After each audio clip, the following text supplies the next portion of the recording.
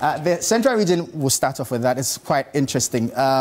It's interesting to note that the NDC, since 1992, has always fielded somebody from the central region, either as a running mate or as a candidate. And interesting, so I noticed that out of the many times that they've done this, 5 out of the times that they went with a vice president running mate, they won 3 out of it. Does that spell a good sign for Jean this time? Well, guys, welcome to the show. I'll take your initial thoughts, Martin. What do you make of generally these 2 swing states? Yeah, so I would start by saying that, and it's a statement I have said a few times, that the central region and the NDC have had a relationship since '92.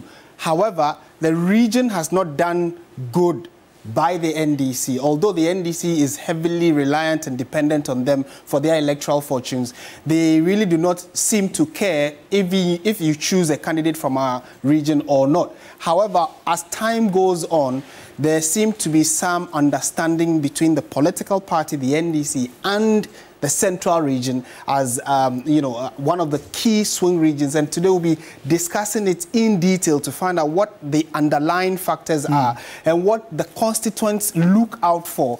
Because you recall that when Ko Kensenaka was the first vice presidential candidate chosen from that region for Jerry John Rawlings, because then we had just started the democratic process, the NDC won by a vast margin. We cannot say that Kensenaka's selection helped in that. I think the major factor everybody would agree to was Chairman Rawlings. However, since then, the party has stuck with picking someone, including even a presidential candidate. The likes of John Evans Atta-Mills, Prof, the late, was from there as presidential candidate. He lost twice and was only successful in the 3rd time. And between those periods when he lost, those years, so in 2008 and in 2004 and in 2008, you can tell that the central regional margins that they voted for the NDC was nothing really to write home about, which didn't even propel Professor Mills to become the president of the day. So all of these dynamics underlie why the party themselves would want to maybe realign their relationship or reassess their relationship with the region in terms of who they select from that place. The NPP, on the other hand, has had somewhat of a good cop, bad cop kind of relationship with the central region, because their focus, the NPP's focus, is on 2 key regions. And if you look at the dynamics that go into selecting a candidate, whether presidential candidate or the running mate, the NPP hardly, in fact, has not considered the central region at all. But they want to have a north-south divide or someone who can satisfy these dynamics. Which they have been consistent with over the period. Very consistent with, over the period. And it looks as though going into 2024, a number of things that have happened since 2016 when NPP has been in power is likely to tell on why the region would or would not vote for the NPP. And so it's good that we have Mr. Ebenezer Nimakonyako with us. He will walk us through the numbers, and then we'll also speak to our correspondent on the ground who has gauged the mood and the thoughts of the constituents in the central region to give us what they make of the key issues that will influence or help them decide who they vote for. It's interesting you mentioned Akao over there. Interestingly, in 1996, I gather he ran against Chairman Rawlings and lost. Yes. Quite interesting one there. So it isn't the central region effect automatically from what you said earlier there about the Chairman Rawlings effect. Thank you very much, Evans. I've almost missed your name. So your initial thoughts, what do you make of all of the central region, especially in focus? Yeah, so I think, first of all, let us give our viewers a perspective of what we mean when you say a regional constituency is a swing region or a swing constituencies. Mostly it comes in with about 3 or 4 characteristics. One, it means that the parties have virtually and evenly divided supports on the ground. The second characteristic is that their performance are always very close. And then because of that, the margins are small. Swing regions or constituencies are also termed as what we call battleground constituencies or regions. And then finally, their voting patterns are unpredictable. Nobody can predict their outcomes from the beginning of the contest. Isn't that questionable, considering the fact that we know that every 8 years, the central region swings to opposition? Yeah, so that is the pattern in Ghana. But you still don't know how the final outcome will be. Okay. So, for example, Greater Accra has been a swing region, but in 2020, I mean, they went against their expected, predicted outcome. And so, swing regions are, or constituencies are regions and constituencies whereby, I mean, the outcomes of both elections for the two parties are very close, and they hold the key in deciding who wins or becomes the president of the country. So this is a general characteristic of what we mean by a region or a constituency being a swing region or constituency. Okay, right. But looking at the patterns, do you usually see the outcomes also reflect the same in terms of the percentage in the wins, for instance? Like, judging from the central region conversation that you just... Yeah, so sometimes it is, in Ghana for now, we have virtually a two-term cycle, let's say, voting pattern when it comes to the Central and Greater Accra. So Greater Accra and Central, they have always had this two-term cycle for the president. And so you realize that irrespective of sometimes either the president or the vice president coming in from Central region, it has not had that effect on how they vote. The outcomes have always been the two-term for the government in power. And so, for example, Nana Jane Mensah was the running mate in 2020, and it didn't have that much effect on the outcome of the voting pattern in the Central region. Okay, so you walk us through the numbers. Your screen is active over there. Yes, so you look at, this is how the national pattern is, and you realize that in 2020, our registered voters, I mean, nationwide, we had 17 million, and then you had valid vote cast was 13.2 million. The turnout nationally, I mean, it was very high in 2020. That was a 79.47, and then the margin between the NPP and the NDC in the 2020 election was a wholesome amount, 510,000 votes. Which is about half the previous year's margins, the previous election year's margin, of about 1 million. Yes. Okay. I mean, what happened is that, I mean, 2016 was an overperformance year for the NPP. And so as we go along the elections here, there's going to be the correction of that 2016 realignment of the 2016. And it's also instructive to note that these figures are the national figures, national figures of the number of people who registered, the number of people who actually turned out to vote, and then the voter percentage. And all of these are below, especially the voter turnout and then the margin, below the 2016 figure, because in 2016, the voter turnout and the margin that the NPP won by was quite huge. In fact, over almost 1 million or over margin between the NDC and the NPP. But like he's saying, as time goes on, in 2020, we saw that a number of the constituencies, especially that voted for NPP because there was this wind of change that was blowing across the country. A number of them reverted or reset and went back to the NDC. That's how come the NPP lost its majority in parliament by quite a wholesome, all over 40 or so seats. So let's now, like he indicated, go to some of the specific dynamics. And today our concentration is on Central region. We'll do those dynamics, then come to the Greater Accra region and look at 2020, especially why the 2020 seemed to have differed off slightly from being called a swing region. It still remains a swing region, I'm sure. Sure. All right. So this is the voting pattern. National pool. Yes, from the year 2000. So you can see that the NPP won nationally in 2004, and in the first round of 2008, they won. Okay.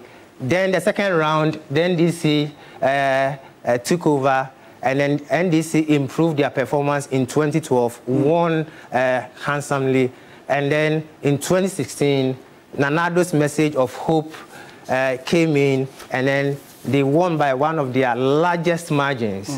I mean, 53.59. the NPP has never had that ratio in the Fourth Republic, except for Nana Addo in 2016. Right. So you can see the support that Nana Addo enjoyed in 2016. It was massive. For you to get 53%, close to 54, I mean, it is unheard of in the Fourth Republic, except for 1992 when the NPP boycotted part of the elections. Okay. But from the year 2000, where we will say that elections have been very competitive, I mean, Nana Addo showing in 2016 was outstanding, astronomical. And again, it's interesting if you look very closely at how this line graph looks like. Anytime the NPP has won, they have gone past 51, at least 51. So in 2008, that was the second term of John Agyekum Kufuor. So comparatively, you can say people started either losing trust in him or something changed. Incumbent apathy. Again, and in 2008, that's when Professor John Evans Atta Mills became President of the Republic. Yeah. And this is a national poll we are looking at, or how Ghanaians turned out to vote. And in 2008, although the NDC won the national elections, the NPP actually won. Okay, so this is not a central region. Yeah. And then it looks as though that although the NDC won, their margin nationally was still quite. It didn't cross. The NPP did better in 2008 than the NPP, especially in the first round. The first round. Yeah. Okay. So, gentlemen, let's go deeper now into Central Region proper and understand how the region fared 2020. What's the trend? What are the trends looking like? And how much of a big deal is this swing region? So he's going to start from the Central Region. And again, we are looking at this region based on the fact that it has stayed consistent, like he indicated, with its character of being a swing region, irrespective of whatever dynamics or promises you make them. They have a certain mindset of their own, and they will later dig into specific constituencies in the region. But you see, it'll be interesting to know the dynamics of the Central Region, because Accra is very metropolitan, cosmopolitan, filled with different people. Accra is almost nobody's land, in quote, because you find a very diverse group of people here. Central Region doesn't entirely mimic that, does it? Yeah, so this is the graph of Central Region. So that time I said that Central Region is the only region with 100% record of electing the president. So you look at the graph of Central Region and it follows exactly the national graph. There is no distinction. If you are winning in Central, you are winning the national presidency. That is how they vote. And so they have 100% record of electing who becomes the president. You look at 2016, 2020, it went for the NPP. And NPP, they are in power.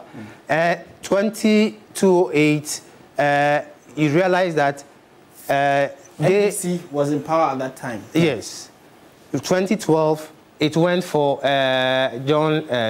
Professor Mills. So they are national. Who's from the region, by the way? Yes. Their voting pattern mimics exactly the national.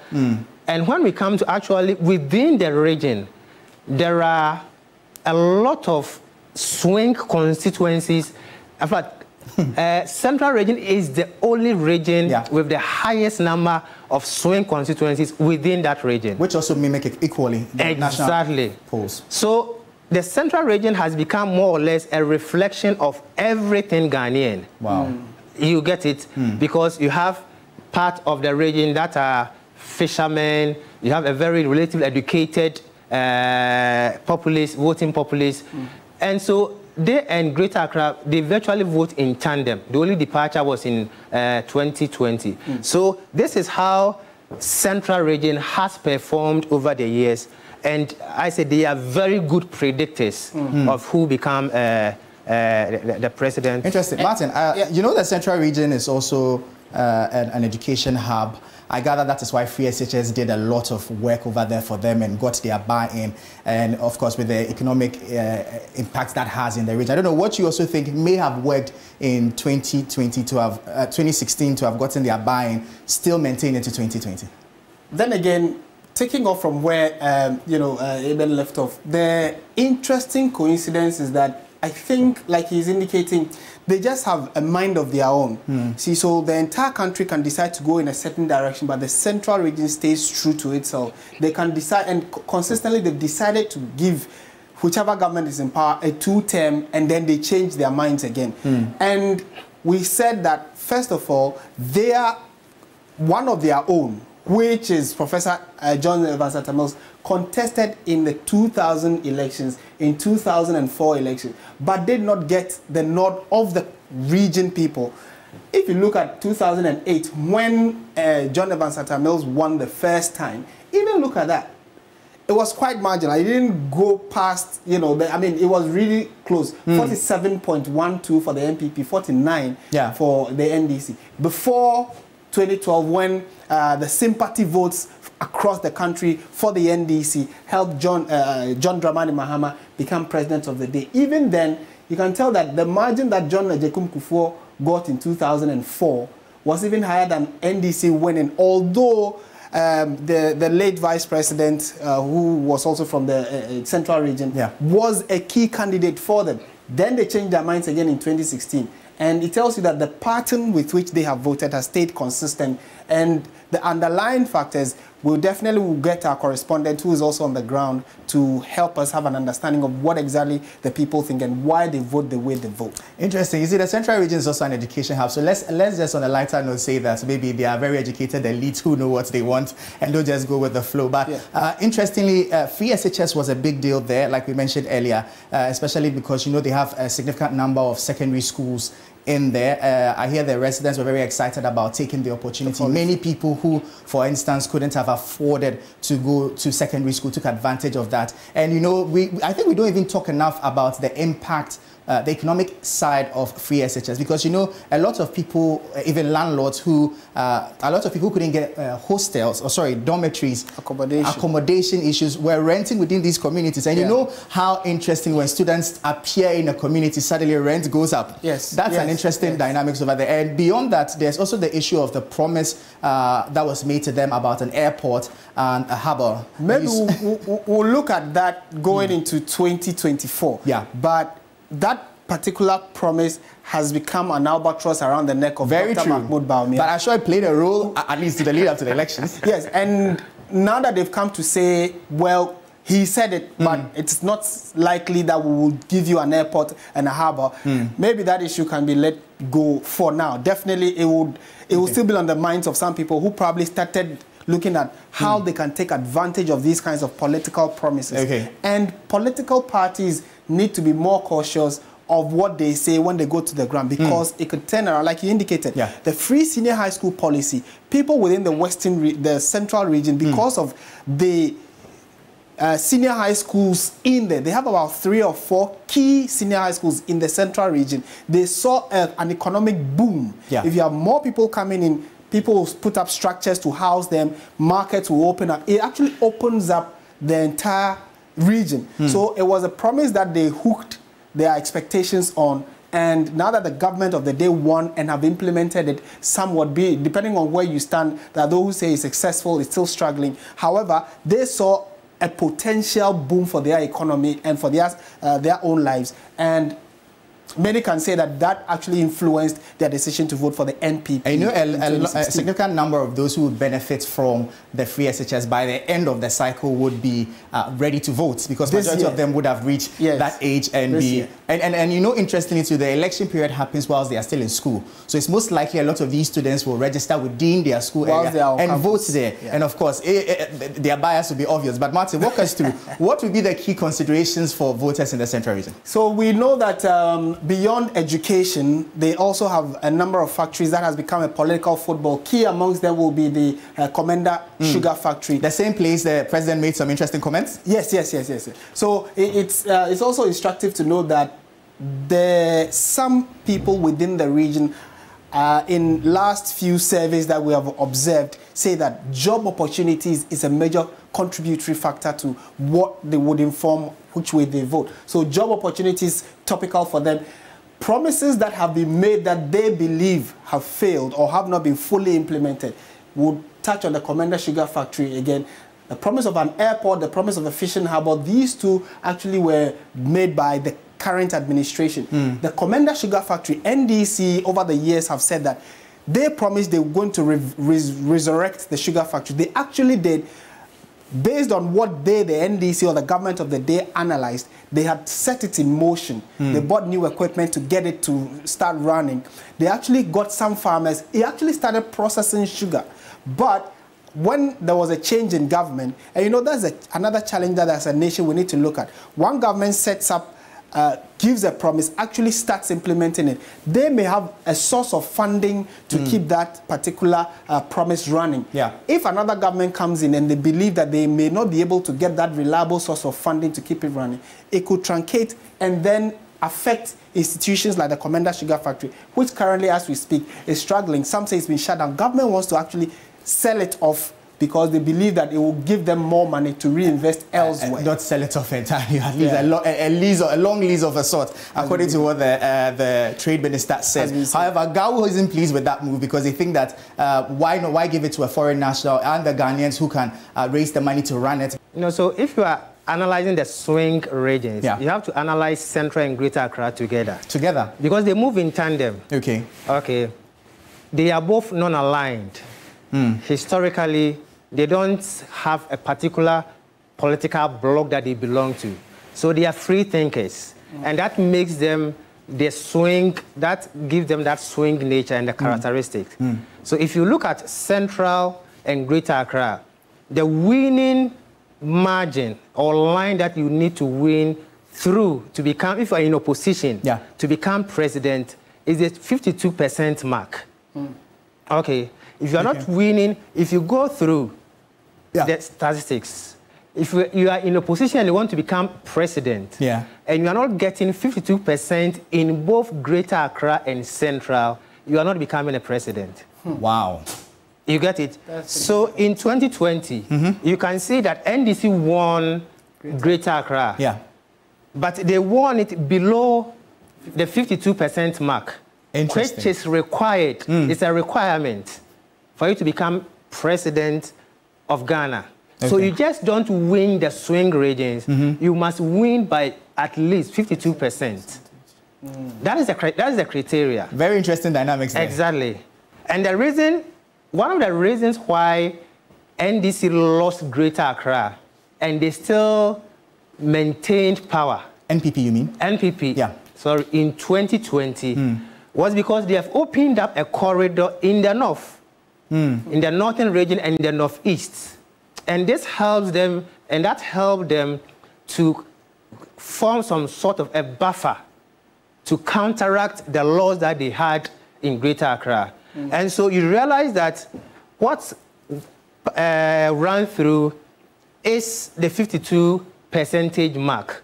If you are becoming you are in a position you are becoming president, you need the 52%. The 52%. Exactly. Interesting. If not, you are not coming into power. Okay, you give us more there. But Martin, tell me, what do you think may have accounted for the NDC's win in the Greater Accra region? It's quite interesting because I'm also surprised that Central region didn't toe the same line as the Greater Accra region. But what are your thoughts? And what we also see from here is that, like he indicated, maybe this could be actually bigger for those at home. There's anybody that has won 52, 52, 52, 52, then 50. So they're able to win all right, but they didn't hit the 52% mark that he's referring to. And that is why, although the NDC won Greater Accra, they lost the national elections. And there's a good reason why he's saying that there's a certain buffer that helped the NPP. So ordinarily, the NPP should have lost the national elections.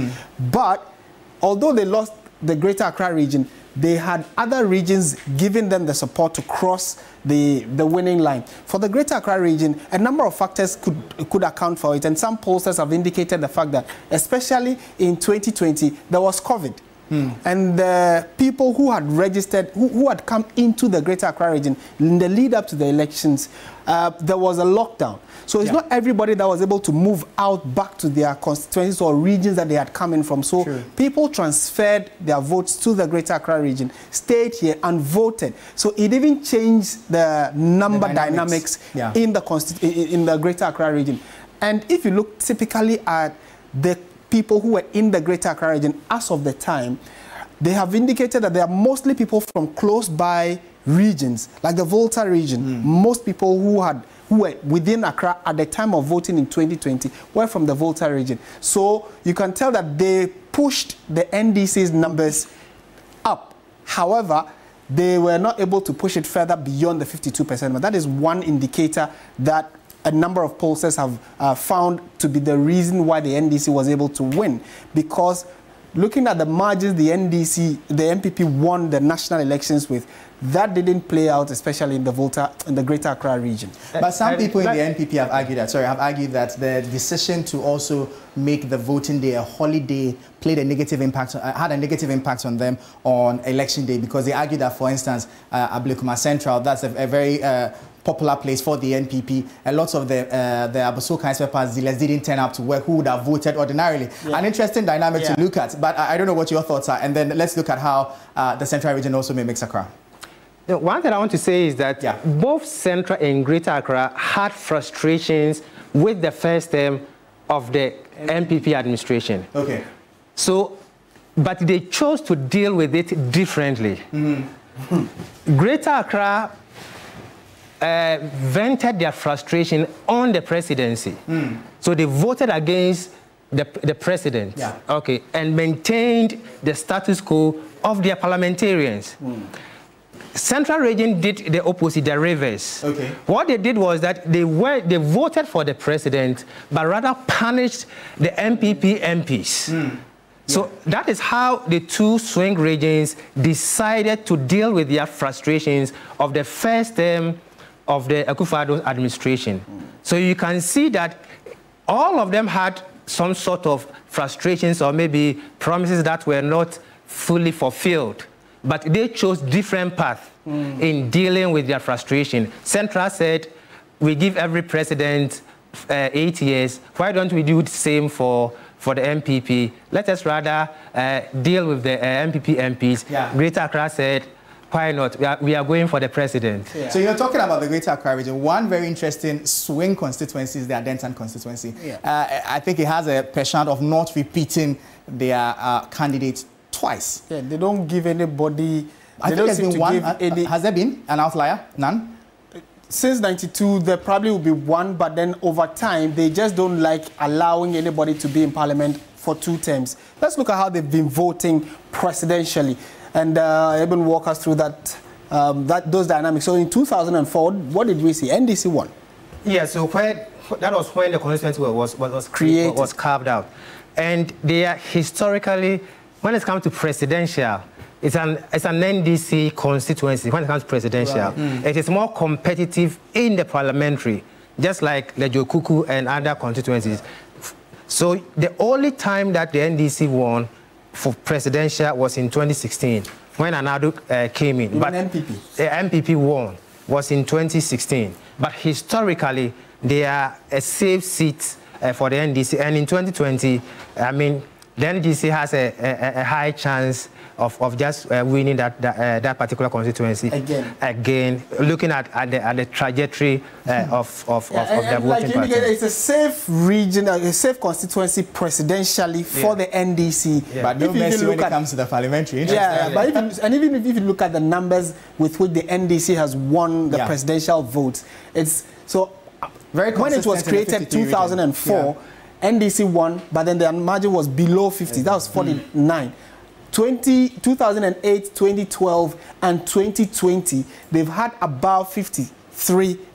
The only time MPP won in 2016, they couldn't even push beyond 52%. So it tells you that the NDC is quite dominant, irrespective of the win percentage of the NPP, which was in 2016. They couldn't claw as much votes as the NDC has done over the period. So maybe we can safely say, this is anything to go by and it should remain constant. In 2004, the dynamics could look similar to what we've seen over the last few years. All right, gentlemen, we'll have to draw the curtains here. Thank you so much for your time.